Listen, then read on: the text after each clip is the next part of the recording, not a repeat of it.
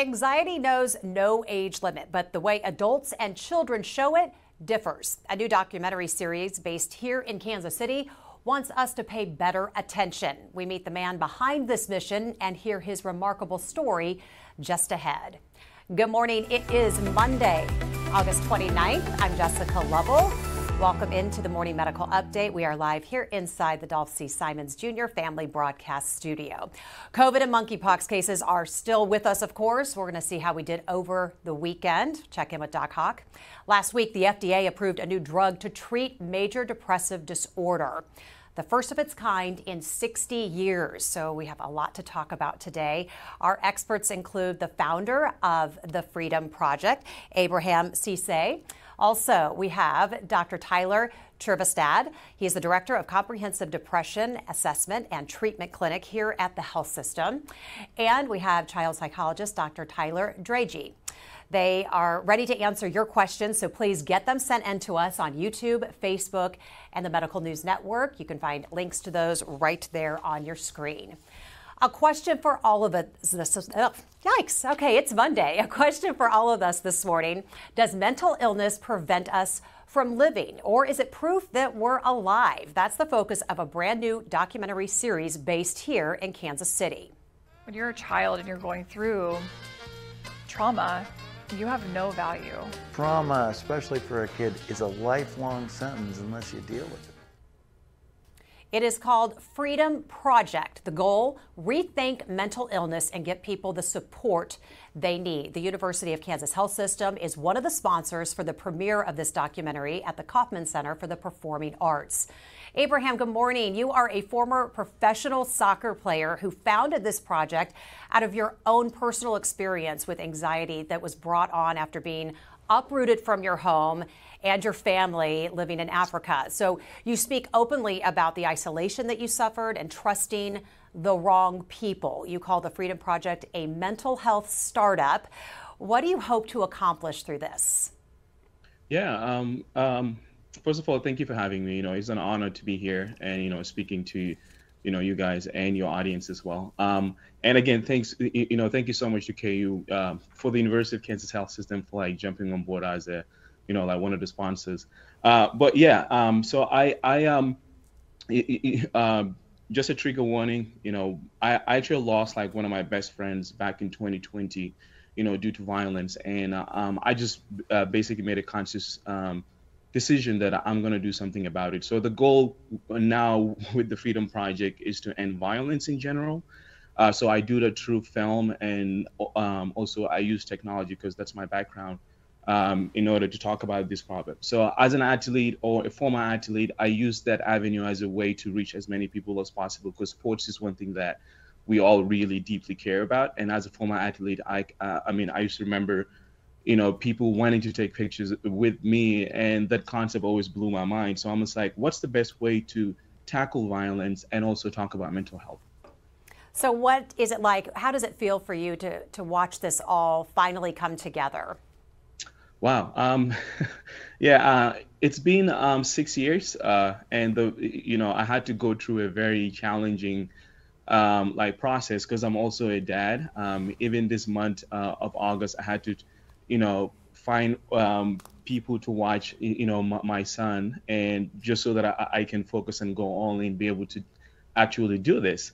So yeah, it's been very challenging and very humbling at the same time, because I came in with a blazing hot saying that I'm going to fix this problem. But then the more that I learned about the system around mental health, and I had to double down a little bit. That's why it's taking me 6 years. And unfortunately, with COVID, I've lost almost 4 people through this process. So yeah, it's been a very challenging process. But I think the fact that I'm aware of therapy, I'm aware of mental illnesses, I'm aware of my own mental illnesses, it's been a very beautiful process at the same time. Yeah, you have a true perspective. So this documentary plans to address core community issues like pediatric and adult mental health, burnout, violence, and homelessness in Kansas City. Yeah. That is a lot to unpack. I want to bring in Dr. Trivestad. Where does it begin? What do we need to know about mental health and anxiety among adults? Yeah, so I think it's important to distinguish between normal anxiety that every human being is going to experience, and in fact, anxiety can sometimes be a very positive thing. And so I think of anxiety on a bell curve distribution, right? If you have too little anxiety, you're not motivated to do anything, you're not engaged, you don't really have that gumption to get up and go. And then on the extreme end, you have too much anxiety. It's crippling, it's too much fear. The classic example in psychiatry is a patient with agoraphobia who never leaves their house because they're so anxious about the world. And so a healthy level of anxiety is something that's totally normal, but whenever it's on one extreme or the other, we can kind of pathologize it. And approximately, I think, 20% of current Americans have an anxiety disorder of some kind, and 30% over the lifetime of a human being will probably develop some kind of anxiety disorder. So it's pretty prevalent, and that's kind of like the basic background for it. Right, and we use the term anxiety, I think, a lot. We throw it around. It does apply to some, but it could be maybe something else for someone else. But you kind of explained it. Anxiety can be a good thing, which, like you said, what does it tell us? What's good about it, and what is it telling us about ourselves and how we're coping with things? Right. So anxiety can be motivating, right? I mean, the thing that you feel anxious about, like, oh, I procrastinated on this, I need to go get it done, it actually can be productive for us. If you don't have that, you're going to be kind of lackadaisical. You may not have any anxiety. The classic example here is like depression. You're really unmotivated. You have no drive to do anything. Nothing can light a fire. But that can go too far, right? So you can have way too much anxiety. You can get paralyzed by it. And so it's one of those things that healthy in moderation, but you don't want too little or too much of it. And I'd probably just leave it there. All right, Dr. Draghi, more and more kids, as we know, suffering from mental health issues. So what does anxiety look like in children? How does it differ from what we see in adults? Sure. Or does it? Yeah, absolutely. We're seeing an increase in anxiety with our children and adolescents throughout the pandemic, and it's continued to increase. It looks similar in some ways to adult anxiety, and that's, your fear, your worry, some things that we kind of classically think with anxiety. How we see the difference in children is we often see difficulties with concentration, an increase in activity level. Teachers are reporting, well, they were doing really well, and now they're not focusing. Now they're bouncing off the walls in classrooms, things like that.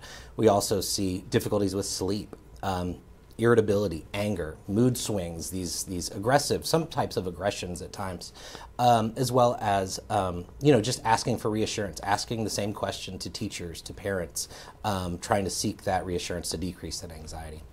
Abraham, so the first episode is all about sports and mental health. We've been talking a lot about sports as kids head back to the classroom and back to the fields and the courts. You spoke with some local professional athletes. For all of the parents of athletes out there watching, what is your takeaway as an athlete yourself on prioritizing, mental health even before the sport? Yeah. So even as a former athlete, one of the biggest things that I feel like parents always miss is that the child actually has a voice and they actually want to communicate. And this is one thing, something that, unfortunately my own parents actually miss. The fact that I didn't even want to play soccer, but, I happened to be good at it, and I was pressured to play. But I didn't really know how to communicate because that space wasn't created for me to even have a voice, because I came from an African family. So you can either be a doctor or you be a failure. So, but with me, I was also dealing with a lot of trauma at the same time, from having a stutter as a little kid and then going through something very traumatic. And I didn't have a space to basically have this conversation with my parents because, again, the space wasn't created. And soccer became such a big, like a difficult thing for me to keep doing. But I had to because my parents wanted me to basically do it. So again, just having that conversation with our kids and making sure that we create that space, because even me now, I try to create that with my 4-year-old, which is also becoming such an interesting thing because he's so aware. Maybe I'm just saying that,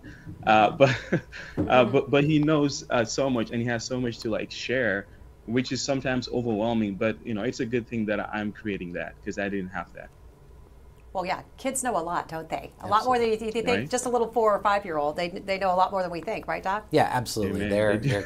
They're cued into their feelings, their emotions. They show us signs that they're feeling this way, and so, like Abraham was saying, it's really important to open that space to be able to allow them to express their thoughts and their feelings and hear that. Yeah, So. be looking for it, like you said. Open your eyes. Okay, Jordan has a question, Abraham. I'm going to give this to you.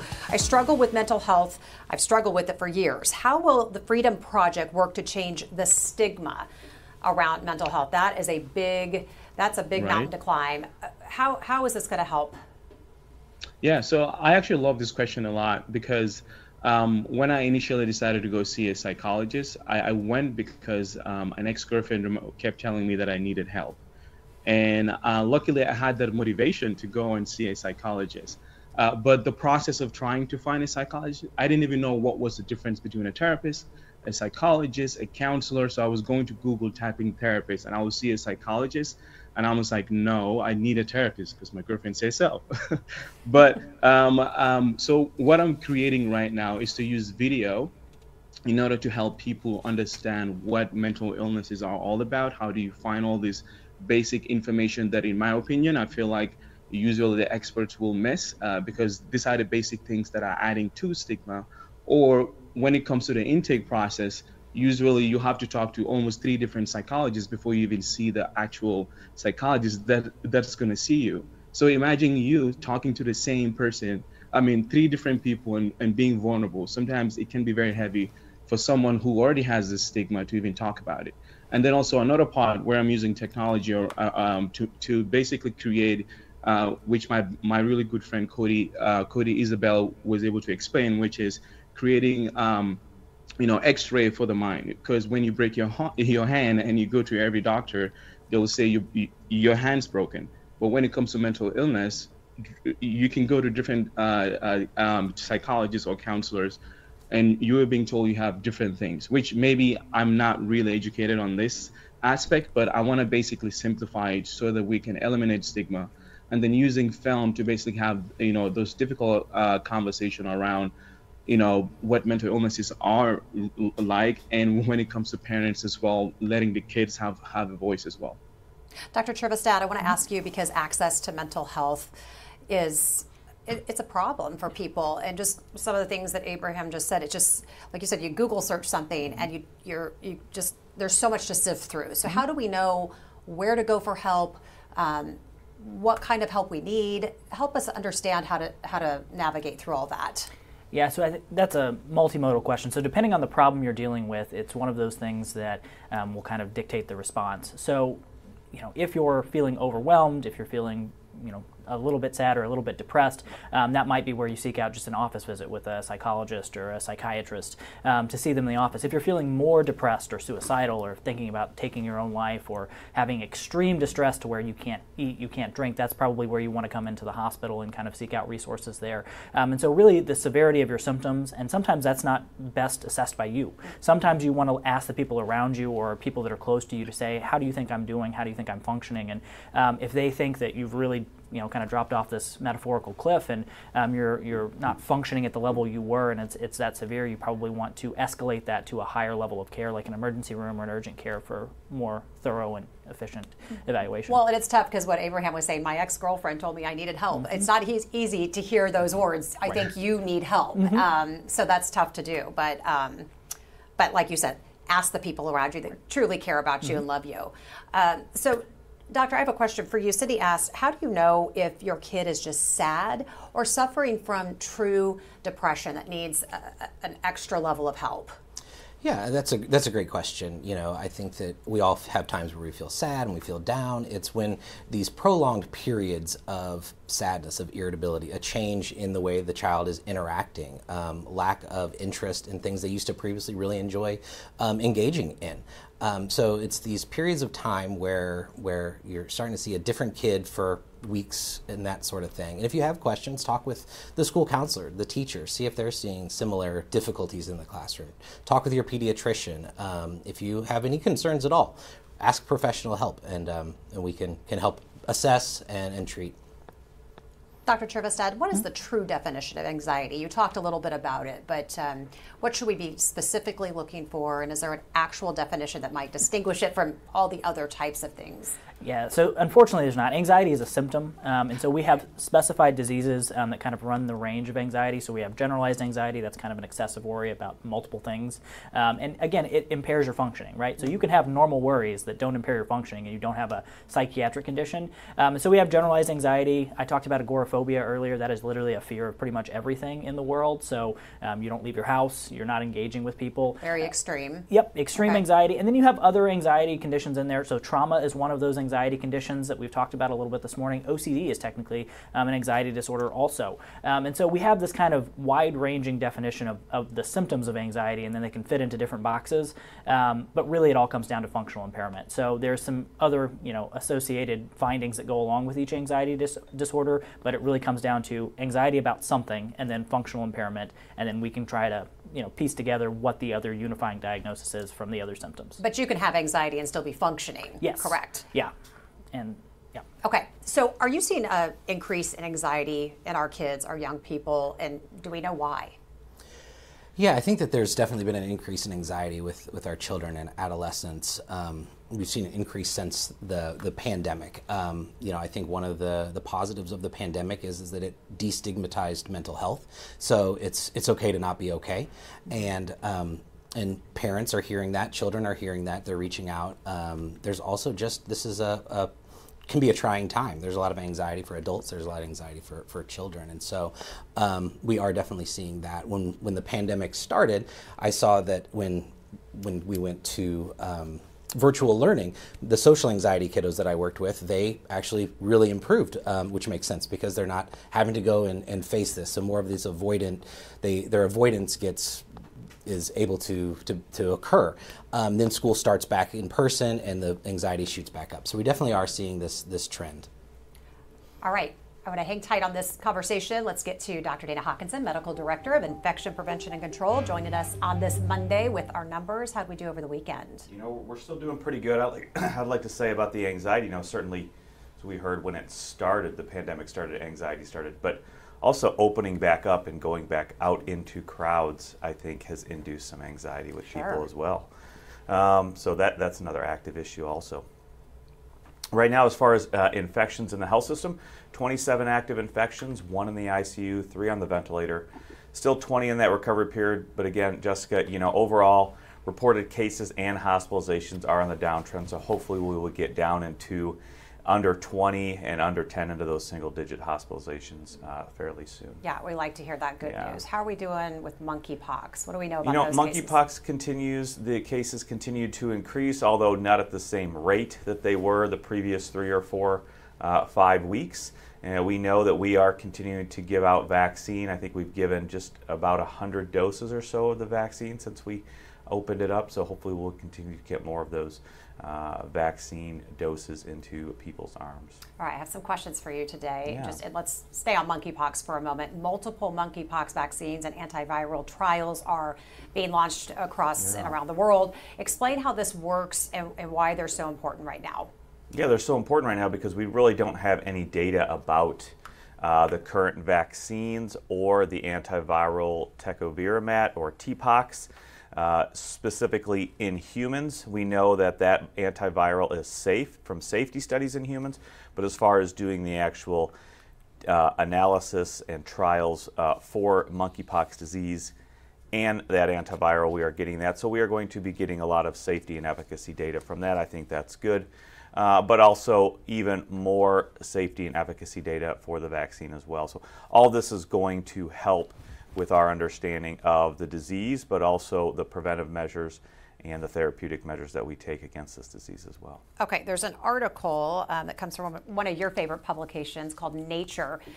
Could tiny blood clots cause long COVIDs? Puzzling. We've been trying to figure this out for a long time, this long COVID, all these symptoms that are being caused. Why would blood clots be to blame, and how would we fix that? Yeah, I mean, certainly for things like brain fog, the blood clots, they will reduce the amount of oxygen. This is, one of the simple mechanisms would be reducing the amount of oxygen to your brain tissues. Those very, very small blood clots, we know that does affect other organs as well. And we are really looking at the reasons for the long COVID symptoms, for all of those symptoms. Some of them may have the same mechanism, some may not. The blood clots, we've certainly know that has been an issue early on, as far as looking at large blood clots, say in the lungs and in your leg vessels, but also now up in those smaller vessels up in the brain. So this is one more thing that we can look to try and then treat should it continue to be an issue moving forward. And I think we all fully expect long COVID to affect people on a daily basis for quite some time. Okay, according to Quote Wizard, nearly 30% of potential college students in Kansas decided to not even go to college because of COVID-19, and nearly 50% of students in Montana, Tennessee, and in 8 other states. So what steps are being taken to make sure that campuses stay safe for everyone this coming year? Yeah, you know, we know that the CDC has put out new guidance for keeping those people safe. What it does boil down to is your local community, say your county or your city, guidance on what are the rules or what are the restrictions on anything such as indoor masking or the amount of people in a certain area, but also it continues to go back to you as an individual, understanding your risks, understanding the important things about those pharmaceutical interventions like vaccine and being up to date, but also those non-pharmaceutical interventions, understanding what situation are you going to be in. Are you going to wear a mask? It's certainly always okay for you to wear a mask even though others around you are not, but also trying to do those other things, understanding the space that you're in. Are you in a large space? Is it outdoors? Is there good ventilation and distance between other people? So, you know, college campuses, I think, as a whole have done very good for identifying risks. We know that those younger age groups are at less risk of severe disease and hospitalization, but still are at risk, and it continues to boil down to you as an individual. All right, Doc Cox, stick around. We've right. got some questions coming in for you today. Is anxiety genetic? Researchers say anxiety disorders are more likely to be passed down from fathers to sons and mothers to daughters. A study published in JAMA found children tend to pick up traits and model behavior after the parent of the same biological sex. The CDC found nearly 6 million children between 3 and 17 years old were diagnosed with anxiety between 2016 and 2019, just 3 years. So, Dr. Tyler Chervestad, is this a reminder to all of us that kids are kind of watching everything we as adults do? Are we modeling behavior for them? Yeah, I think that is a good reminder. It's also a good reminder that anxiety, as you said, is genetic, and it also seems to have a sex prevalence. So females more than males tend to have anxiety disorders by about a 10% margin. And so, yeah, we're modeling behavior, we're passing it down in our genes, and so all of those are good reminders and good things to think about. How do we break those habits? Any suggestions? Give us some tips. I was going to say, as far as habits, I think that's where therapy is extremely helpful, right? So cognitive behavioral therapy is all about how your anxious thoughts may be making you behave in an anxious manner, and so that'll help you kind of become aware of those, change those patterns of behavior. But some of this is genetic, right? And so some of this is not modifiable, and so that's where medications can sometimes be helpful if we're trying to overcome some kind of genetic issue that may be causing chemical imbalances or other things. But therapy, as far as modifying behavior, is the best way. All right, Tyler Draghi, right? I got it. Okay. So how often do you see evidence of kids feeding off parents when working with children suffering from anxiety? We always talk about kids absorbing their parents' anxiety and taking that on. Is that true? Sure, absolutely. As a parent, it's distressing to see our child in suffering, feeling anxious, and so for a parent that has anxiety themselves, this becomes even more of a problem. In therapy, what we're seeing with parents, how they pass this down or their anxiety kind of feeds their child, is avoiding things that might make their child anxious. So not going out, not having them go to a birthday party because of the anxiety that creates. Also over controlling their environment, checking and making sure everything's okay every minute of the day. Also responding negatively due to our own anxiety to the child's anxiety, and minimizing those experiences and feelings. In therapy, what we do is we help with stress tolerance of the parent. And so how to identify when this could be a stressful situation for the child and for you as a parent, and how do we deal with that? The goal is not to eliminate anxiety, the goal is to manage our anxiety and teach that to our children as well. Okay, so here's my asking for a friend moment. So are there any things that we should avoid doing in front of our kids, or conversations or things or buzzwords?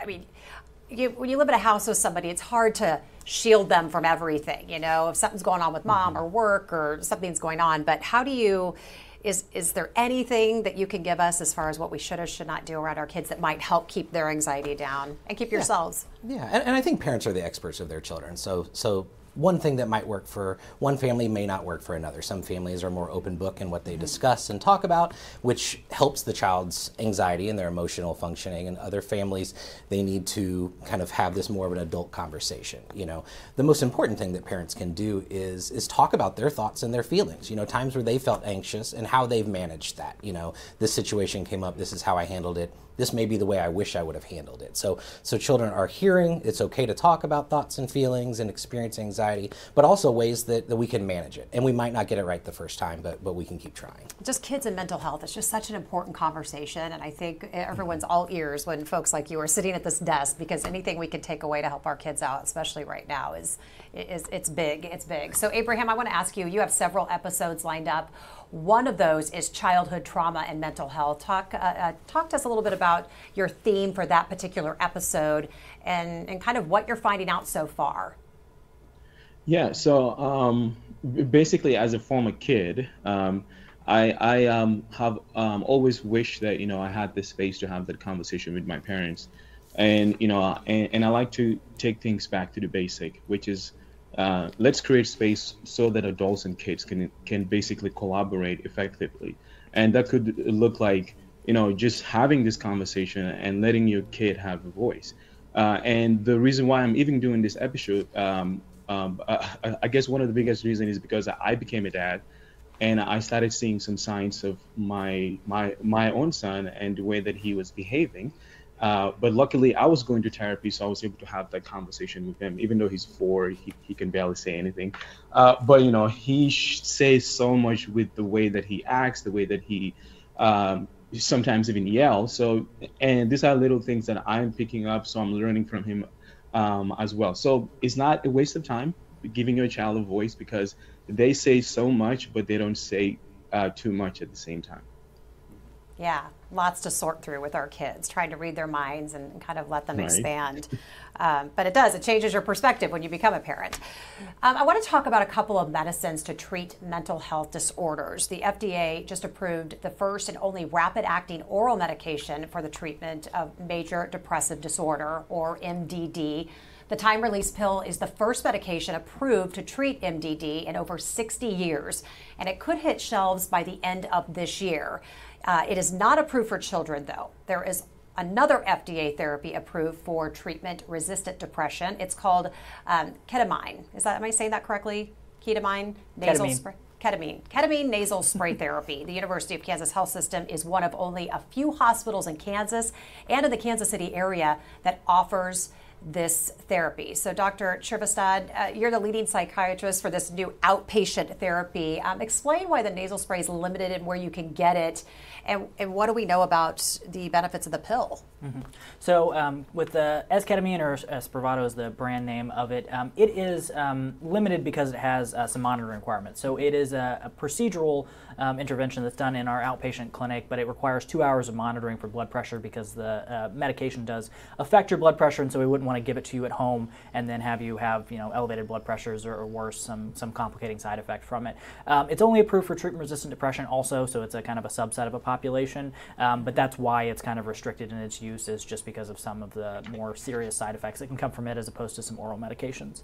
So compare and contrast that to drugs like Prozac, Paxil, Zoloft, the ones that we hear about. Yeah, so Zoloft, all Prozac, Paxil, all of those are serotonin modulating agents.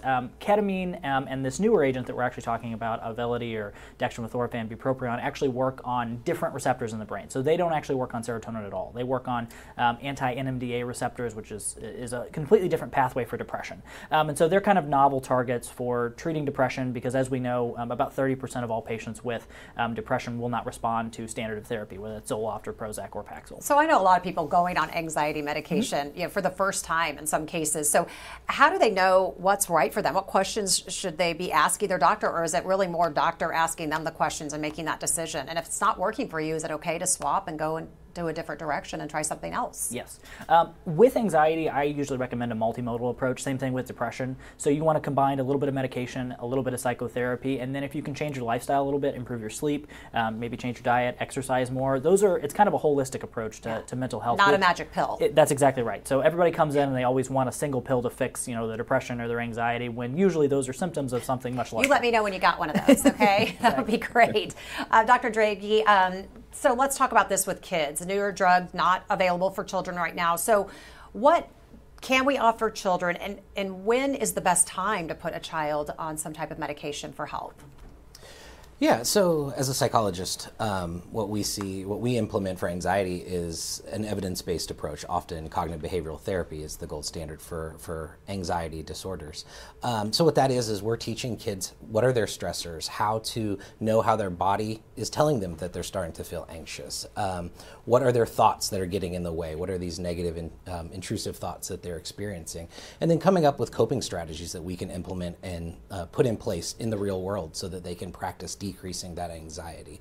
We also, for children with anxiety, do a lot of family therapy, working with families, talking about how to encourage implementing coping strategies at home, how to monitor a child's anxiety level, and strategies that parents can do. We'll also talk with the schools about strategies in the classroom that teachers can implement to help decrease a child's anxiety. Where I start to question and possibly refer to a psychiatrist for medication is due to the severity of the anxiety. Is our work being compromised by the child's anxiety is so high that they're not able to learn and access these strategies that we put in place during therapy? Is it debilitating? Are they not able to go to school to do any sort of previously enjoyed activities? Are they just staying in the house? If it has that severe of an impact, then we consider referring for medication.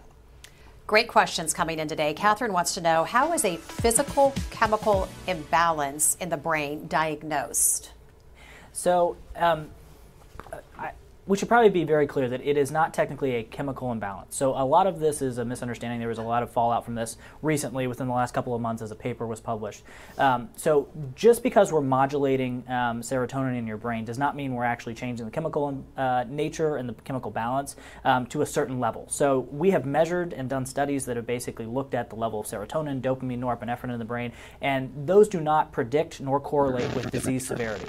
So really what's going on with these is an adaptive response to a stressful environment, and your brain is changing how it's processing that environment. What the medications do, and this is why they take so long to work, right? So if it was a chemical imbalance, we could probably recover that in a couple of days, but it takes weeks, and therapy is the same way. It takes weeks to maybe a month or more to really restructure how you're engaging with your environment, interpreting those signals that are coming in, and then basically manifesting the behaviors that are going out that are different than your anxiety or depressed states. And so it's not so much a chemical imbalance. I know that's kind of the unified theory. People use that term a lot. They Somebody do. has a chemical imbalance, but that's not necessarily no. the thing. So it's an easy explanation, but it's not the complete story. So again, like I said, there is not a chemical imbalance. I can't do a blood test or even like a CSF test to test your brain fluid and see if there's a difference in the level of serotonin or other neurotransmitters that will predict if you're going to be depressed or anxious. Really, it is that functional impairment, and then the medications act on the nerves, but that causes structural changes in the brain that allow you to better cope and adapt to your environment. Jean wants to know, do you have any suggestions about reducing anxiety without medication? I'd like to hear from all three of you. I mean, start. As I already mentioned, changing your diet, exercising, getting good quality sleep, all of those things will go a long way to just reducing general anxiety, and then just becoming more organized if you can. That's really the biggest thing. Anxiety usually comes from those stressors when we feel like things are out of our control or we're overwhelmed. So trying to get organized, have a schedule, do all those things can be very helpful. Anything to add to that, or anything specific that might apply to kids? Yeah, I think that just very similar to what you're describing is healthy eating, sleep, limiting screen time, and opening that space to have conversations about that. Labeling anxiety, name it to tame it is what we say, is that you name that this is anxiety, this is how we're going to address it as a family together. Name it to tame it. I like that. Abraham, can you add any advice to this conversation about just ways to reduce our anxiety without medication? What have you found to be helpful in your journey? Yeah, so I like trying not to get on the medical aspect because that's not my expertise. And the reason why I even created the Freedom Project is to act as support for the experts, and the support could look like us just telling the story to make sure that the conversation is very clear and very concise. And I use experts like Dr. Tyler himself. Thank you for being part of the Freedom Project, Doctor. And just letting them tell the actual story in a very, like clear way so that people know what they're dealing with. And another way of support is, I also try to work with state representatives to basically make sure that we are creating legislation around education so that kids can start learning at a very young age. And the reason why I'm doing that is because as a kid, again, I didn't know that I was dealing with all of these mental illnesses. And I've always wished that I was, educated properly so that I can tell the parents and be like, hey, this is going on. What can I do? And I also want to make sure that, psychologists also have resources when it comes to them practicing, because at the end of the day, they're also humans. They have to go home and deal with their own problems at the same time. But we sometimes forget that element. And I want to, I'm like very focused on like licensing right now to figure out how we can make that completely like, like universal so that costs can go down for day-to-day people that are trying to get access to mental health services.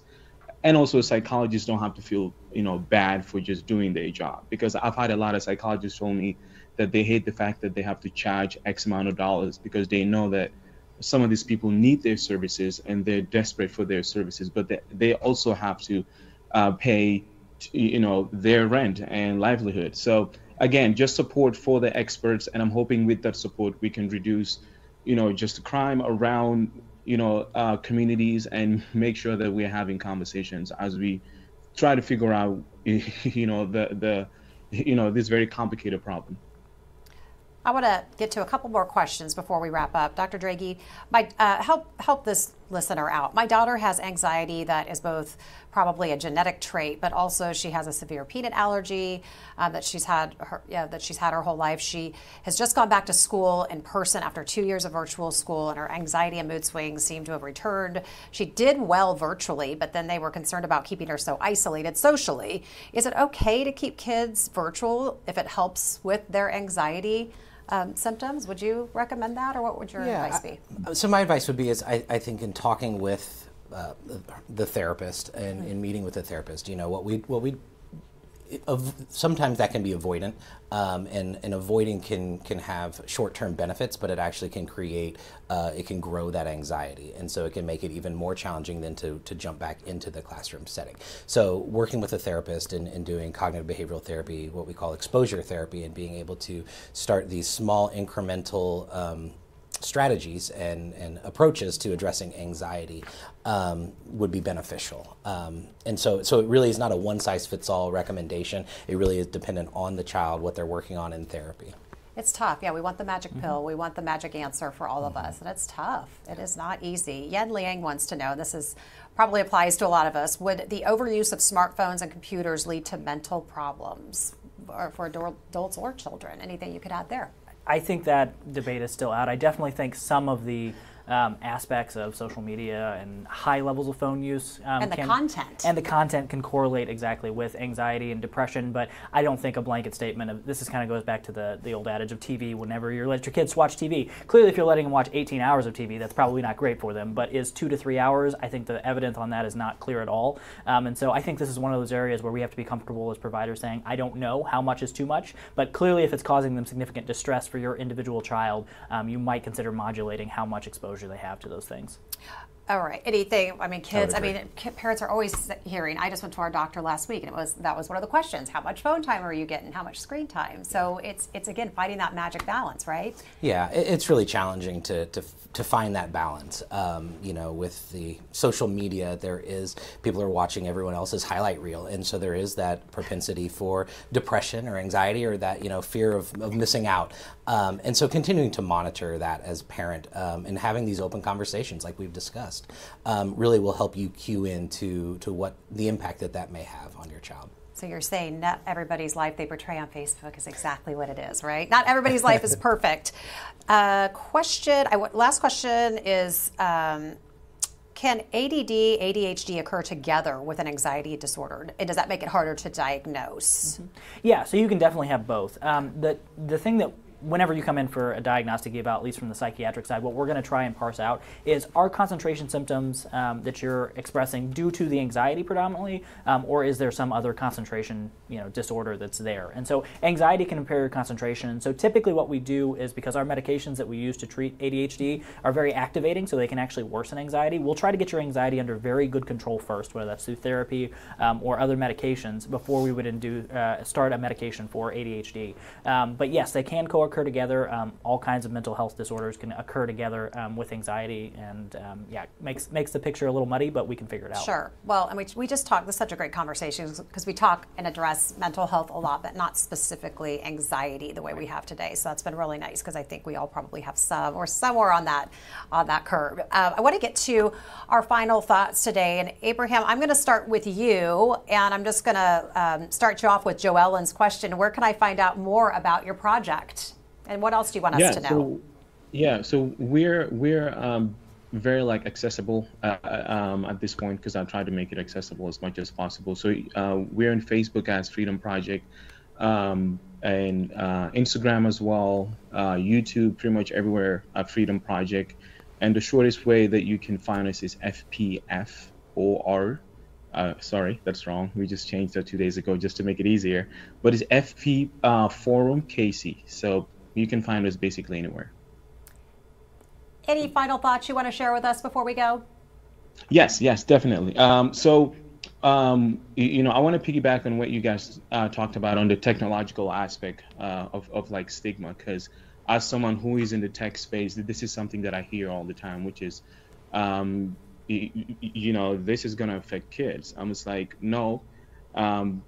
Too much of anything can be bad. And right now I am seeing, especially on social media, Instagram, TikTok, I see a lot of people that are self-diagnosing, and these people have millions of followers, and that can be very dangerous very quickly. And sometimes we would see comments of kids, 15 and under, just basically identifying with whatever this person is saying. Not that they're bad or anything, it's just that they don't know even how to go about, having this conversation around mental illness. So to me, I'm very focused on the conversation, the education, to make sure that we're not having someone with a 2 million follower just saying whatever, and then applying that to the the 2 million people that are following them, because I believe that can be very dangerous. So that's where the focus is, making sure that we're not letting just basically people understanding what's the best way to have this conversation. I hope that makes sense.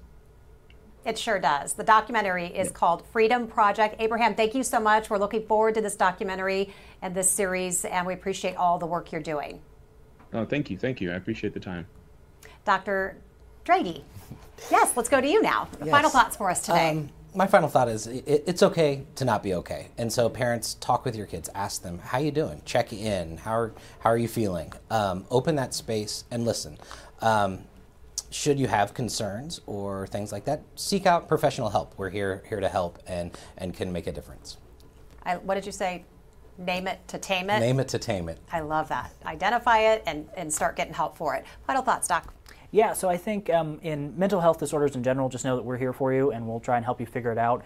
And if we can offer any treatments, whether that's therapy or medications or whatever, we'll be here to discuss those options with you. In regard to anxiety in general, I think if you're really struggling with that, please seek out care with psychology or psychiatry, and we'll try and help you become a little bit more courageous instead of a little bit more anxious. And so we may not be able to remove the anxiety, but hopefully we can change your response to it and make you a little braver in the face of it. Give you some tools, some good coping tools. All right, thank you so much, all three of our guests. Dr. Hawkinson, wrap up our final thoughts today. Just thanking our guests and kind of echoing everything that we've heard.